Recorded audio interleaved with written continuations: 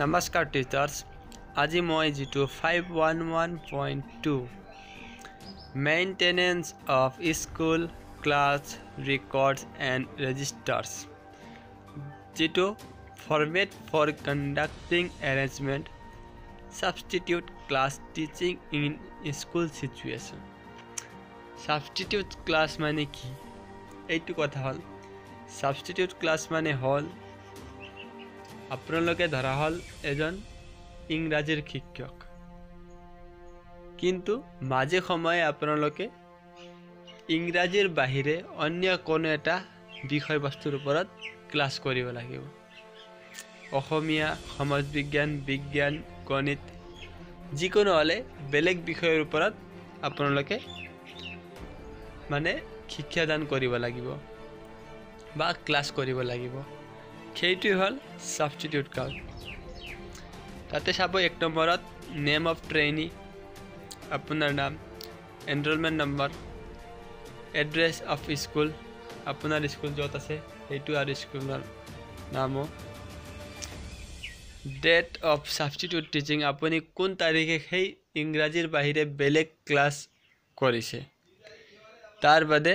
5 নম্বৰত সাবজেক্টত কোনটো বিষয় বা কোনটো ধৰা হল সমাজ বিজ্ঞান আছে সমাজ বিজ্ঞান লিখিব বিজ্ঞান আছে বিজ্ঞান টপিক ধৰা হল সমাজ বিজ্ঞানৰ এটা টপিক আপোনালোকে ধৰা হল এটা মৌলিক প্ৰয়োজন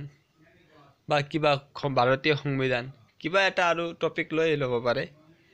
তাতে চাব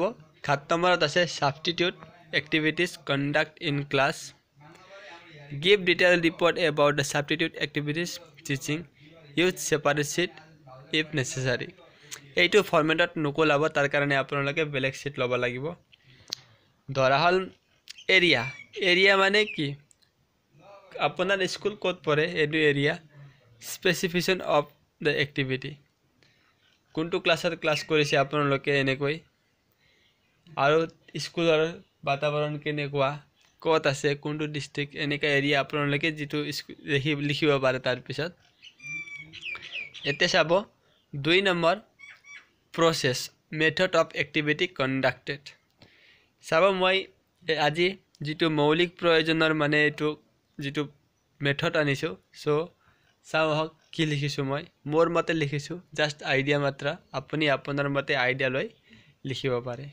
process and activities যেটো 2 নম্বৰ পইণ্ট আছিল তাতে মই এনেকৈ লিখিছো চাব মই মোৰ বিদ্যালয় উপৰোক্ত দিয়া তাৰিখত সাবস্টিটিউট ক্লাস হিচাপে মই মৌলিক প্ৰয়োজন পাঠদান কৰিলো মই প্ৰথমতে কলা ফলিত মৌলিক প্ৰয়োজন বুলি লিখিলো কলা ফলি ব্ল্যাকবোৰ্ড তাতে পাঠৰ নাম লিখিব লাগে যেনেকৈ যেটো লেসন প্লান তৈয়াৰ কৰা হয় তেনে দৰে লিখিব লাগে জাস্ট সেম লিখাৰ পিছত মই ছাত্ৰ ছাত্ৰীক খুদিলো আমাক খাবলৈ কি লাগে তেনেকৈ আমি কি পিন্দু আমি ক'ত বাস কৰো তেনেকৈ কিবা কিবি প্ৰশ্ন খুদিলো আৰু হাঁহি ধেমালিৰে তেনেকৈ পঢ়া যেনেকৈ আমি স্কুলত পঢ়াম তেনেকৈ মানে লিখিব লাগে আৰু জাস্ট তেনেকৈ এটা কৈ প্ৰশ্ন কৰিলো লাহে লাহেকৈ একেবাৰে প্ৰশ্ন নকৰিব নালাগে জাস্ট আমাক খাবলৈ কি লাগে তেনেকৈ ছাত্ৰ ছাত্ৰীৰে উত্তৰ দিব কিবা এটা কিছুমানে ভাত কিছুমানে ৰুটি কিছুমানে কিবা কিবি দিব আৰু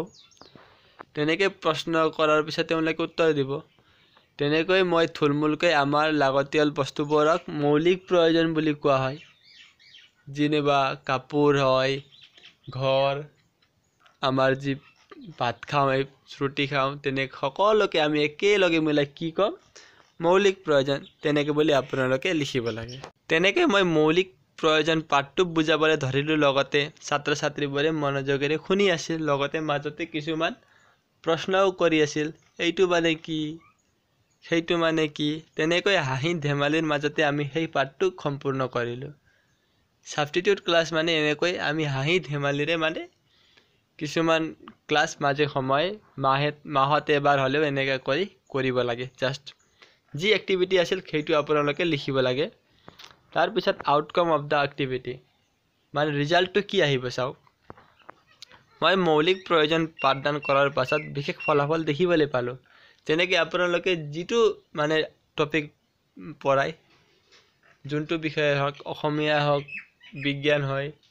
যেটো টপিক পঢ়াই সেইটো টপিকৰ ওপৰত লিখিব তেনেকৈ ছাত্ৰ ছাত্ৰীবোৰে এইটো মানে কি খুদিলে কি ৰিজাল্ট আহিল জাস্ট কিছু হলেও ছাত্ৰ ছাত্ৰীবোৰে বুজিবলৈ পাৰিলে যে মৌলিক প্ৰয়োজন মানে কি কৰিব লাগে লগতে আমাক খাবলৈ কি লাগে মেইন খাদ্যবোৰ কি আমি ঠাণ্ডাত কেনেকুৱা ধৰণৰ কাপোৰ পিন্ধো তেনেকৈ গৰমত কেনেকুৱা পিন্ধিম আৰু ঘৰ থকাৰ কাৰণটো কি আমি ঘৰ নহলে ক'ত থাকিলো তেনেকৈ কিবা কিবি আৰু জাস্ট বুজিবলৈ পাৰিলে আৰু জাস্ট যিমানখিনি বুজিবলৈ পাৰিলে বা কিমান উন্নতি হ'ল ছাত্ৰ ছাত্ৰীৰ তেনেকৈ আপোনালোকে লিখিব পাৰে লগতে তলত চাব signature of headmaster signature mentor signature আপোনাৰ সিগনেচাৰ লগতে সুপাৰভাইজাৰ এইটো ষ্টাডি চেণ্টাৰৰ সুপাৰভাইজাৰ হয় তেওঁৰ সিগনেচাৰ মাৰি আপোনালোকে জমা কৰিব লাগে জাস্ট এইটো 7 মাৰ্ক ইমান লিখিলে আপোনালোকে 7 মাৰ্ক পাব বেছি নাপাব সো আশা কৰোঁ কিছু হলে বুজি পাইছে কিবা বুজি পোৱা নাই কমেন্ট কৰিব লগতে নেক্সট পাৰ্টটো মই নেক্সট ভিডিঅ'ত বনাই আছো সোনকালে ধন্যবাদ